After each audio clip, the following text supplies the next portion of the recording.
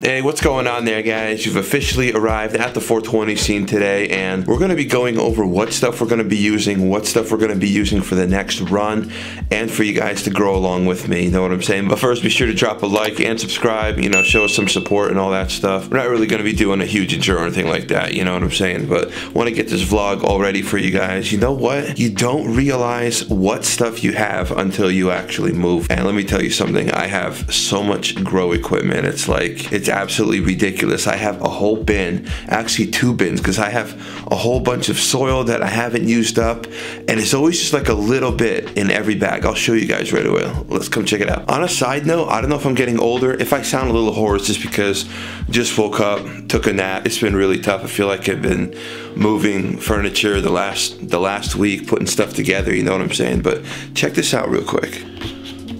How about that, huh? Am I weird? Did I actually like that? I'll show you guys from a different angle. See that? I don't know if you guys can tell. You ever see those like LED nightlight strips? They literally sell on Amazon. It's like 6 of them for $15. There's really no reason why I'm showing you that. I just wanted to, you know, anyone that has a house or you got an apartment and you don't want to trip at night, you don't want to use your cell phone, you know, for the flashlight. Those like LED things with the motion sensor, I mean, you know, you get 6 of like 15 bucks. But anyway, let's go to the kitchen and see what we got going on real quick. Oh man, my voice sounds awful. I hope I'm not getting sick, because that would really suck. We just got over from being sick. All right, let me turn this light on real quick. Now that we actually have a kitchen table, I actually was able to start working on this new project, you know what I'm saying? So I'm gonna show you guys what we got going on here real quick. You know what, on second thought, I'm gonna let you guys wait till maybe the end of the video. I wanna show you guys all the stuff that we got in the bin that I had to pack up. All like the grow related stuff, so I think you guys are gonna find that interesting. Gonna have to go over here closer to the studio. I literally just passed it just to show you those LED night lights. Guys, you see all that?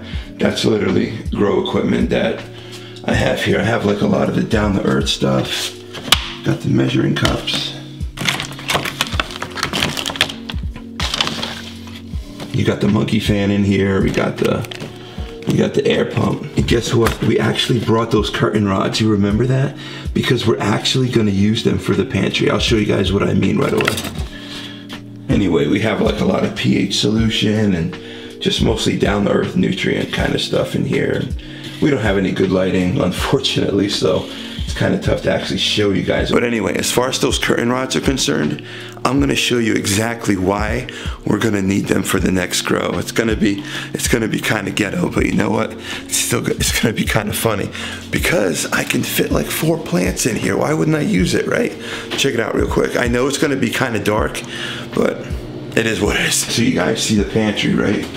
If I have a curtain rod going from here, no, even up top here. If I have a curtain rod right up here and I have it extended, I can have it all the like right up here maybe, right? And then just have maybe like a nail here and here to like secure it. And guess what? Look at that. You could fit 4 plants right in here, right? Why wouldn't I do that? A lot of you guys in the comment section were totally right about the attic. We're gonna need insulation. I mean, it's really cold. It's, you know, and it's only like December, you know what I'm saying? Like January's gonna get even colder. February's still gonna be pretty cold. I'm gonna have to insulate that first before I even think of doing anything with the grow. But now, let me show you the setup that we got going on. Right here, we got the Sun Blaster Nano Dome. I highly recommend it.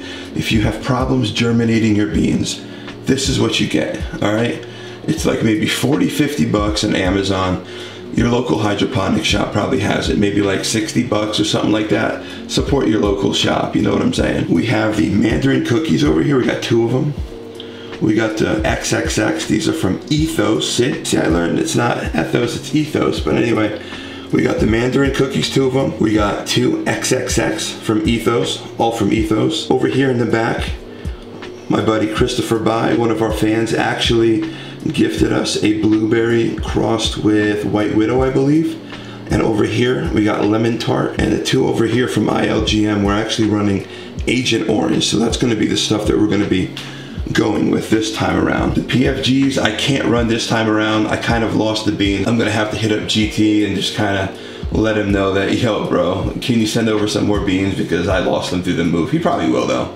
He's cool like that. Now these are coconut husk starter pots. They are way better than Solo Cups. If you're using Solo Cups, trash it, okay?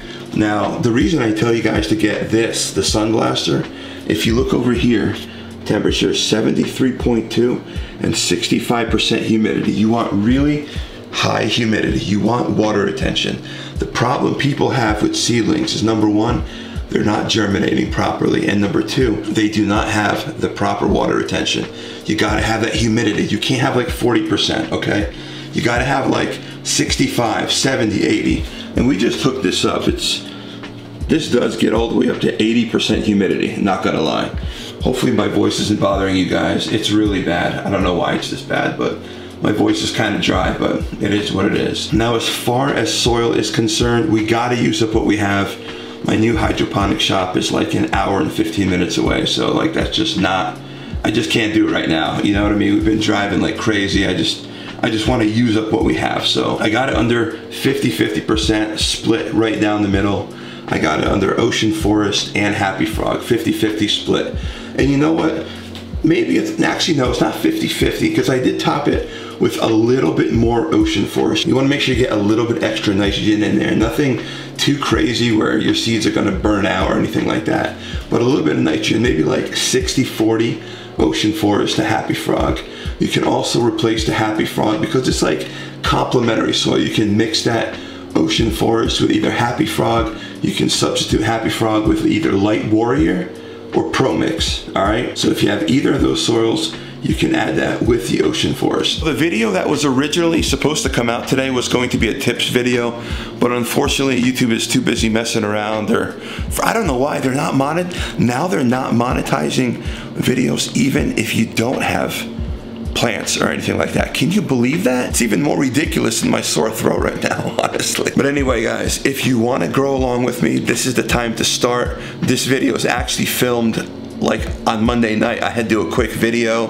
Hopefully this one gets monetized real quick so you guys can watch this one. All right, guys, so before we close off today's vlog, I want to thank everyone on screen for supporting us on Patreon since February. I really appreciate the love and support, guys. So I'm going to close off today's video. Be sure to drop a fat thumbs up, drop that fat like, and subscribe for more content. Also, let me know if you want to see more of these kind of vlogs. We're going to take a trip to like a whole bunch of ponds, check the pH levels and stuff like that, you know, see what pond water and rainwater are pHing, you know, just off the bat like that. Let me know if that's a vlog you actually want to see. But anyway, I'm going to close off today's video. Be sure to drop a fat thumbs up, drop that fat like, and subscribe for more content, and I'll catch you guys in the next one. And as always, stay safe. Peace.